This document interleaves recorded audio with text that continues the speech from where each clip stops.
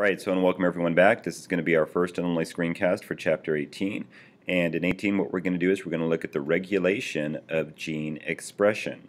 So what that simply means is we're going to look at whether or not a gene should be turned on or turned off based on the environment that that cell happens to be in.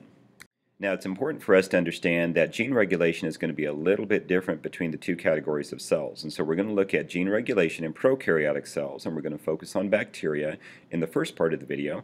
And then later on, we're going to look at eukaryotic cell gene regulation.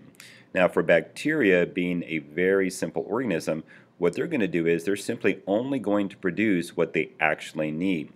And so what's going to happen with them is they're actually going to regulate the production of any enzymes or proteins by two different methods. And one of them is one we've actually talked about in the past. This is going to represent feedback inhibition in the production of the amino acid called tryptophan. Now, what that simply means is that if there's plenty of tryptophan in the environment, then that particular amount of tryptophan is going to act to basically inactivate the enzyme in this metabolic pathway which is being used to create the tryptophan. And once that enzyme is inactivated, it can no longer continue with the pathway and the cell can no longer produce tryptophan. Now, that's going to be feedback inhibition. Again, using information from the environment to either turn off or turn on the production of this amino acid. What we're going to focus on in the video is something called gene regulation. Now, what that simply means is, again, still using the amount of tryptophan in the environment, but this time, instead of simply using that amount to inactivate this enzyme, it's going to inactivate the gene that is responsible for producing one of these three enzymes. And if you basically do not produce a particular enzyme that's going to be found within that metabolic pathway, then it makes sense that you can no longer produce tryptophan for that cell. Now, when you talk about prokaryotic cells, the way that they regulate their gene expression is by using something called the Operon model.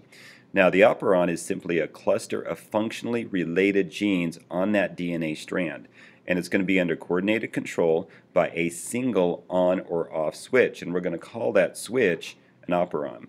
And this Operon is going to include something called an operator, which is going to be the regulatory switch within the promoter region of that DNA molecule. So remember, the promoter was basically that area of the DNA that sort of encouraged the production of that messenger RNA. Now, the Operon can be switched off by a protein, and this protein is called a repressor, and this repressor is going to be produced by a regulatory gene. Now, this is going to prevent gene transcription, so in other words, the production of that messenger RNA. And it's going to do this by binding to the operator, and again, as we had said, block RNA polymerase from actually creating that messenger RNA strand. Now, the repressor can be in an active or an inactive form, and that's going to depend on the presence of other molecules in the environment. Now, those other molecules have a special name, and they're called co-repressors. And so this is going to be the molecule that's going to cooperate with the repressor protein that we had mentioned right here to switch an operon off. And a good example of this is going to be the production of tryptophan in E. coli bacteria. So over here on the right is going to be a diagram that represents the basic utilization of that particular operon. So normally the tryptophan operon is going to be on, and the genes for tryptophan synthesis are going to be transcribed. So in other words, what that means is that normally we need to be producing tryptophan, and the cell knows that. And so the operon which is what is indicated right here, this is going to be active. In other words, it's going to be doing what it needs to do. We're not going to stop the production of that particular messenger RNA, which eventually is going to produce the polypeptide, which in this case is going to be tryptophan, because we don't have enough tryptophan in the environment. And so, in other words, it's essentially absent according to the cell, and so we have to inactivate that repressor. Now, the repressor is represented by this red symbol that you see right here. Remember, this repressor is a protein, and since we have an inactive repressor, it's not going to bind to that operator, and we have the production of that tryptophan. But when tryptophan is present in adequate numbers, then it's going to bind to that repressor protein, so it's going to bind to this area right here, and that's going to essentially turn the operon off. And so down here towards the bottom, again, this is going to be tryptophan that's going to be present in the environment. In other words, we have plenty. This co-repressor, which again is that molecule, is going to bind to this active repressor. And if you notice, this is going to be the promoter region of the DNA strand. And so once this binds to that promoter region, essentially the RNA polymerase, which is represented by this, cannot make the messenger RNA strand. So if you can't make the messenger RNA, of course you can't code for the polypeptide, which in this case is going to be tryptophan. So what we had just discussed is considered a negative form of gene regulation. But there's actually two different types of negative gene regulation, and each one is going to use a different type of operon. So the first one we had mentioned used a repressible operon. The second is called an inducible operon. So the trip operon, as we had said before, the tryptophan operon, is considered a repressible operon essentially because normally it's on. So this would be considered an anabolic pathway. So a repressor is going to be used to actually shut transcription down, again, if we have plenty of tryptophan in the environment. But the second type is called an inducible operon. And this is going to be one that is normally off, so in this case it's kind of different from repressible, and is only turned on in the presence of a molecule, again, catabolic pathway, called an inducer, which inactivates the repressor and actually turns on transcription. Now the lac operon, which is what you see over here on the right, is a good example of the use of an inducible operon. So if you notice it says the lac operon, which is an enzyme that is usually used in hydrolysis and metabolism of lactose. So what that simply means is that if we have lactose in the environment, this particular operon is going to produce this enzyme to basically break down this particular molecule. So as you look at this diagram, the first one we're going to look at is a situation where the lactose is actually absent. And so when it's absent, your repressor is going to be active and the operon is going to be off. And in this case, that would be really good because there's no need to break down that lactose because we don't have lactose in the environment. So there's no need to transcribe that particular enzyme to break down that particular sugar. But if you look down here, if we do have lactose present, then the repressor is going to be considered inactive because we do not want to stop the production of this enzyme, and so that particular messenger RNA can now be produced. So the tryptophan and the lactose operons both involve negative control of genes because the operons are essentially switched off by the active form of the repressor. Now we do have some forms of what we would consider positive gene regulation. So some operons are also subject, as we had said, to positive control through something called a stimulatory protein. And a good example of this would be CAP, a catabolite activator protein. And this is going to be an activator of transcription, in other words, encouraging transcription to happen. So when glucose, which is a good food source for E. coli, is very scarce in the environment, CAP is going to be activated by binding with something called cyclic AMP. Now, activated CAP is going to attach to the promoter of the lac operon and actually increase its affinity for RNA polymerase. In other words, increase the likelihood that RNA polymerase can do its job, open up that DNA, transcribe the messenger RNA, and thus accelerating or increasing transcription. In other words, the production of that messenger RNA so we can quickly make whatever protein is necessary through translation.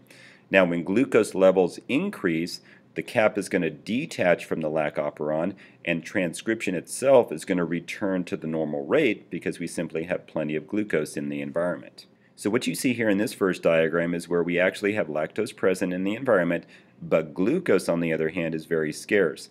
And so if you notice, this is going to be our DNA strand, this is going to be our promoter region, this is our operator, and this is going to be that CAMP that we had mentioned in the previous screen. And so in this case, this molecule is very high. So at this point, the cap, which is what you see right here, is going to be inactive. But once that molecule binds with this CAP, then it's going to basically place itself in this cap binding site that you see on this promoter region of the DNA. And once you do that, then there's going to be sort of an encouragement of the RNA polymerase to bind, then of course transcribe whatever is necessary for that cell. But if you notice down here, the lactose is present and glucose is present in adequate quantities, the CAMP level is going to be very low. So you no longer have the presence of this molecule that you see right here. So this is going to basically inactivate that CAP molecule. So in this case, because of that very reason, the RNA polymerase is probably less likely to actually bind to that DNA strand and encourage transcription to happen. Alright, so what we're going to do next is we're going to look at eukaryotic cell gene expression. So everything that we had talked about previously has dealt with prokaryotic cells. So when you think about eukaryotic cell gene expression, what we need to understand is that most organisms that have eukaryotic cells are going to be multicellular. And because they're multicellular organisms, they're going to have different cell types that actually make up that organism, which means that we're going to have something called differential gene expression. And what this simply means is that the expression of different genes by cells with the exact same genome. And the genome is simply the DNA that makes up that particular organism. Now, unfortunately, because of the way it's done in eukaryotic cells, any errors that actually happen with this differential gene expression sometimes can lead to various diseases, and a good example of that would be cancer. Now, there's going to be various levels of regulation occurring with eukaryotic cells, but what we're going to do in this video is we're only going to focus on two, and the first one is going to be one called histone acetylation. So remember, the histones were going to be the proteins that are actually used to sort of act as an anchor for that DNA. So over here on the right, you can see that these would be considered the histones, and what you see in light blue is considered the DNA, and it's wrapped around those histones, typically in numbers of 8. But you probably didn't realize that these histones actually have tails. And one way to regulate gene expression in eukaryotic cells is to add what we call acetyl groups to these positively charged lysines in these histone tails. And what that simply does is when you add these acetyl groups, it's going to basically decondense the chromatin. And when you decondense the chromatin, that's going to sort of encourage transcription to actually happen. And if you encourage transcription, then eventually translation is going to occur and you're going to produce that protein. And so the second method of gene regulation in eukaryotic cells is something called alternative RNA splicing. Now what that means is that different messenger RNA molecules are going to be produced from the same primary transcript. And a lot of this is going to depend on which RNA segments are treated as exons and which are treated as introns. And so this is going to be our DNA strand, and at this point all of these are considered exons. And so these would be the ones that we need to keep. But if you look down here for this primary RNA transcript, this is the one that we need to edit. And depending on how we edit that particular primary RNA transcript is going to determine that final messenger RNA that's going to be sent to the ribosome for translation. So if you notice over here on the left, we have 1, 2, 3, 5. So in this case, number 4 was treated as an intron and it was taken out of the strand during editing. But over here on the right, what we did is we treated number 3 as an intron. And so we edited out number 3, and this was the sequence that we ended up with this particular messenger RNA strand.